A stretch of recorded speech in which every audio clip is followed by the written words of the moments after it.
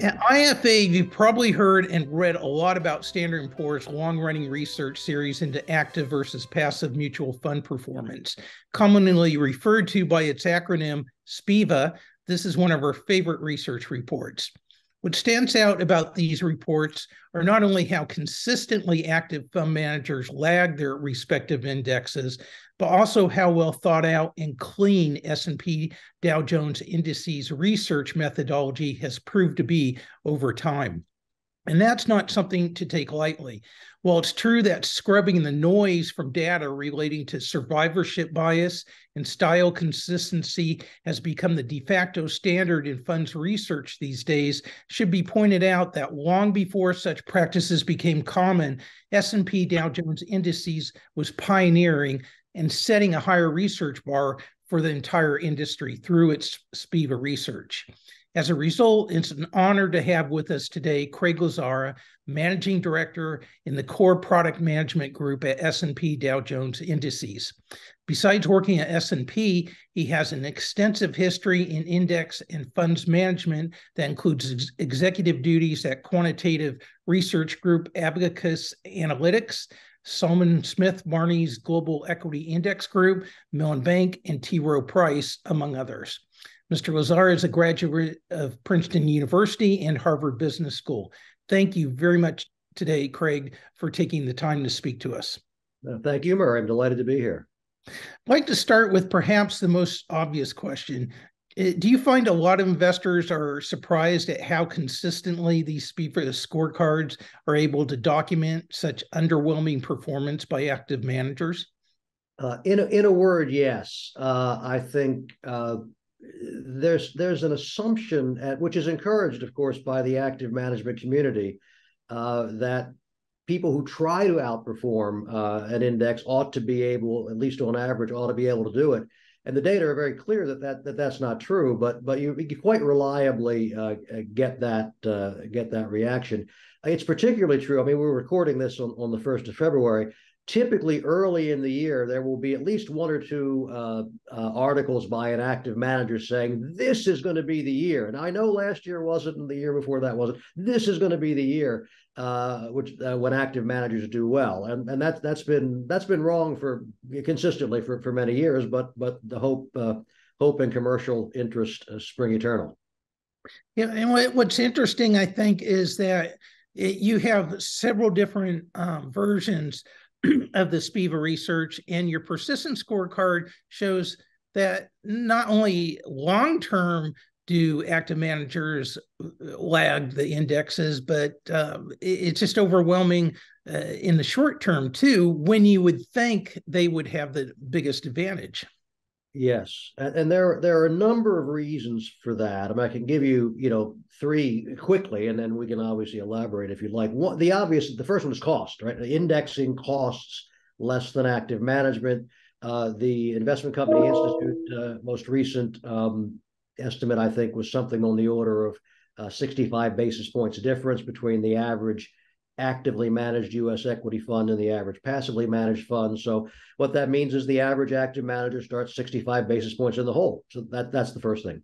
And that's a huge hurdle, isn't it? Yeah, I mean, 65, not so much in 1 year. You compound that over 10 years, that's a lot of money. Even if that's all there is, that's absolutely right.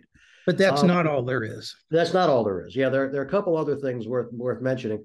The second is what I like to call the professionalization of the investment business. And if you think about all holders of equity in a given market, some are going to be above average, some are going to be below average. There's no source of outperformance for the outperformers other than the underperformance of the underperformers. It's a zero-sum game in that sense.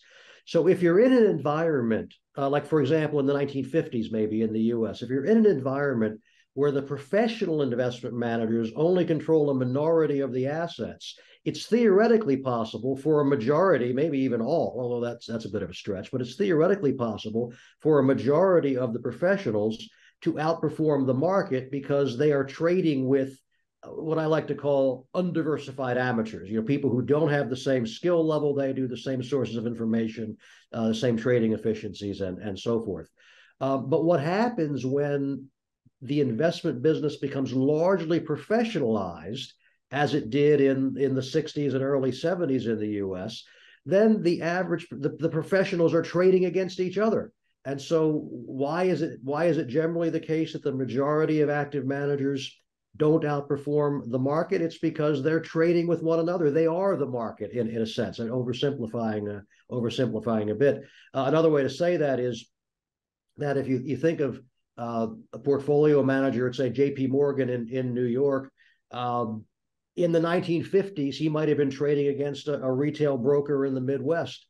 Now he's trading against somebody, let's say, at Fidelity in Boston. They went to the same schools. They have the same Bloomberg terminals. They have the same sources of information. They went to the same CFA program. So there's no sustainable advantage. That's why, parenthetically, at least arguably anyway, that indexing started in the 1970s, not 20 years sooner, not 20 years later, because by the 1970s, the U.S. market had become almost entirely professionalized, or largely so. So that's the second reason. Mm-hmm. The third reason that is less well understood, but is also important, is that in most years, equity returns are statistically what I would call skewed. I mean, we all know what a bell curve looks like, symmetrical around the average. Stock returns don't look like that. And you might suspect that's the case because the stock can only go down 100%. It can go up 100, 200, 300. So there's this natural, a statistician would call it positive skewness or right skewness, natural right skewness built in. What that means is most of the time, the average stock in a given market does better than the median. In other words, the one in the middle.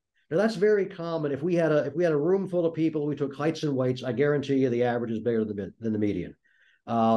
It's very, very common, but it happens with stock returns most of the time too. What that means is that I would have thought before thinking about skewness, that if an active manager can identify stocks in the upper half of the distribution, he'll do well over time. But in fact, that's not good enough because the average return of the distribution is dragged upward, typically by some really big performers, and only a minority of stocks actually outperform the index. Over 20 years, it's something like 25% of the stocks outperform the index. So the selection process is much, much harder than you might otherwise think.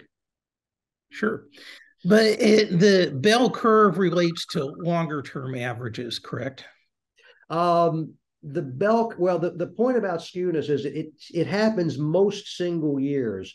You see it overwhelmingly if you look at 10 or 20 years of data. It's correct to think of single years as being skewed most of the time, but the effect is much more dramatic when you compound it over long periods of time. Sure. So the odds, the statistics are really in the investor's favor who is going with the consistency of an index fund product, correct? Absolutely. The thing I always say about, we're index providers, we don't give investment advice, but as far as I can go is to say, if you're going to choose active management, realize the odds are against you. Okay. Well, thank you very much for your time, Craig. Thank you, Murray. Pleasure to be here.